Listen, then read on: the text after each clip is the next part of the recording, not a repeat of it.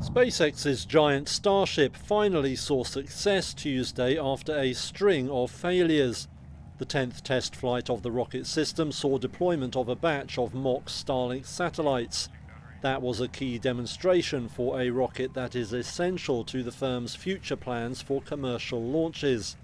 The flight also saw Starship test new heat shield tiles that protect it as it plunges back into the Earth's atmosphere. That is critical, as the ship is supposed to be able to fly again with little or no refurbishment. SpaceX boss Elon Musk had said Monday that developing an effective shield was probably the biggest remaining challenge. Now much is riding on the system's success, besides commercial applications. NASA has chosen it to put astronauts on the moon for the first time since the Apollo program.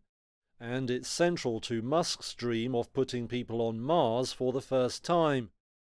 The test flight concluded with a planned splashdown in ocean waters west of Australia.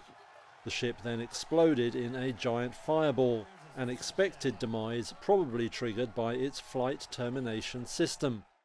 Now a raft of challenges remain, besides proving the heat shields.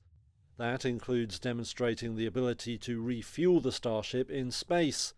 It will also have to show it can stick a safe landing on the moon's rugged terrain. But after a series of previous test failures, SpaceX will be happy to notch a success.